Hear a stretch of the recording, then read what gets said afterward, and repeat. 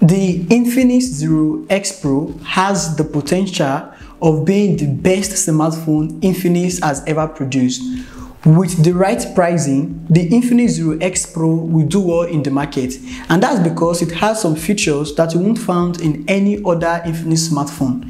Like if you compare the Infinix Zero X Pro to the Infinix Note 10 Pro, or if you compare the Infinix Zero X Pro to the Infinix Zero 8 of last year, the Infinix Zero X Pro is far different and unique and better.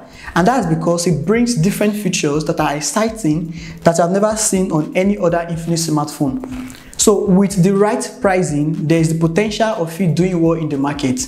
The smartphone might likely launch in September or October. So if you're in Africa or Asia, between late September and early October, you can get the smartphone.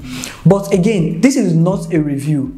This video is a specs revelation. So I won't advise you to base your judgments on this video. But instead, I will advise you wait for my full review of the Infinix Zero X Pro. When it drops, I'm going to do an unboxing and full review of the smartphone on this channel. And then I will give you my honest opinion if you can go for it or not. But in the meantime, let's check some of the most fascinating features that the Infinix Zero X Pro brings. Also, if this is your first time of being here, please hit the subscribe button and turn on the post bell. You can also follow me on social media, Twitter, Instagram and Facebook at MyG. I will link it below in the description. Now, one of the cool features that the Infinix Zero X Pro made amendments or work on is the punch hole. The Infinix Zero X Pro is going to have a center punch hole notch, just like we saw on the Infinix Note 10 Pro. However, there will be a slight difference. The punch hole on the Infinix Zero X Pro is smaller than what you get on the Infinix Note 10 Pro.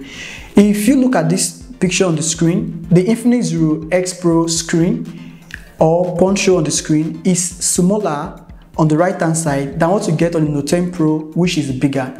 So this tiny punch hole that you've seen on smartphones like Galaxy S52 and Redmi Note 10 Pro is what Infinix Zero X Pro is going to bring. Now that is a massive improvement. Moreover, the screen won't be curved. The Tecno X I have here is expensive, and one reason it was expensive is because of the curved edge screen. Curved edge screen is very expensive and it doesn't really add value. Just because the screen is curved doesn't make it any better. So I still prefer flat display to curved screen anytime, any day. Now the Infinix Zero X Pro has made an amendment. It's going to come with a flat screen. And this flat screen is going to be the same size with the Infinix, with the Tecno X. So you'll be having 6.7 inches flat screen on the Infinix Zero X Pro. So comparing the Infinix Zero X Pro to the Infinix Note 10 Pro, the Note 10 Pro screen is way bigger. That we had 6.95 inches, almost the size of a tablet. But in the case of the Infinix Zero X Pro, what you get is just a compact 6.7 inches display, and trust me, you are going to love it. The display or the panel quality is OLED, is Super AMOLED display. So that will enrich the quality, and the brightness and the color will also be improved compared to IPS LCD screen. And one of the most impressive features is the fact that it comes with 120 Hz refresh rate. Yeah, previous Infinix smartphones had 90 Hz refresh rate, but the Infinix Zero X Pro, for the first time, an Infinix smartphone is going to have 120 Hz refresh rate. So the Infinix Zero X Pro has the potential, as you can see from the specifications so far. So what I just want Infinix to work on is the pricing. If the pricing is right, the Infinix Zero X Pro might do well in the market. Like I said again, I'm going to make a full review, and that will decide my full opinion on the smartphone. Now also, the smartphone is going to run Android 11 software out of the box, on top Infinix's own skin software, SOS 7.6. So the smartphone Infinix Zero X Pro will run Android 11 out of the box, and we don't know if it's going to upgrade to Android 12, but we'll talk about that in my full review by the time I lay my hand on the smartphone. Now the Infinix Zero X Pro is going to come with 8 gigs of RAM and 128 gigs of internal storage. As out of now, I haven't seen 256 gigs of storage version. I've only seen 8 gigs of RAM and 128 gigs of storage.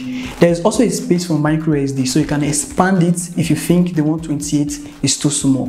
So this is my first impression of the Infinix Zero X Pro. The second impression, I'm going to talk about the camera, the battery capacity, and how fast is the charging speed, and lots more. So I will advise you hit the subscribe button and turn on the post bell so you don't miss out when I will upload that video in few days time. There are some things I have to confirm concerning the camera. When I do that, I'll make the second video on the Infinix Zero X Pro where I will talk about the camera features, the camera sensor, the chipset, and also the charging speed. So I'll also be dropping a Tecno Camera 18 Premier video next in few days time. So if you are a Tecno fan and you're interested in Camera 18 Premier, hit the subscribe button and turn on the post bell so you don't miss out on that. But in the meantime, you've seen the first phase of the specifications of the Infinix Zero X Pro. Let me know what you think in the comment section, and how much you think, judging by these features so far, how much you think would be the best price for this smartphone. I'd love to know in the comment section. I'll be in the comment section for a while. Let me see your comments and let's talk over there. Alright, it's Miles here. Thanks for watching, and I will see you around in my next one.